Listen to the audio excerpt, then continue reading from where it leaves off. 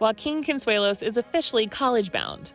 Over the weekend, the youngest son of Kelly Ripa and Mark Consuelos revealed he'd be attending the University of Michigan in the fall and competing for their Division I wrestling team.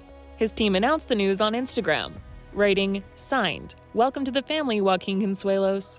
In an Instagram post of his own, the high school senior wrote in part, "Super excited to step into this next chapter with UMich Wrestling. Honored to be part of this great program." Kelly and Mark proved they were their son's #1 fans by showing off their Wolverine pride on social media.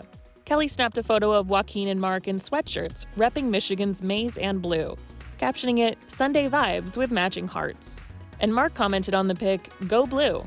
Joaquin will be the first Consuelos kid to go out of state for college. His older brother Michael and older sister Lola both chose New York University. Lola is currently wrapping up her sophomore year, and Michael graduated last spring. Joaquin had a slightly different educational journey than his siblings. As Kelly revealed to Ryan Seacrest last month on Live with Kelly and Ryan, Mark was emotional over their youngest child's college accomplishment, considering the learning differences he faced during childhood. Mark got very emotional and very choked up because he said, I never thought he would be able to go to college because he was profoundly dyslexic and dysgraphic and, through hard work, determination, remediation.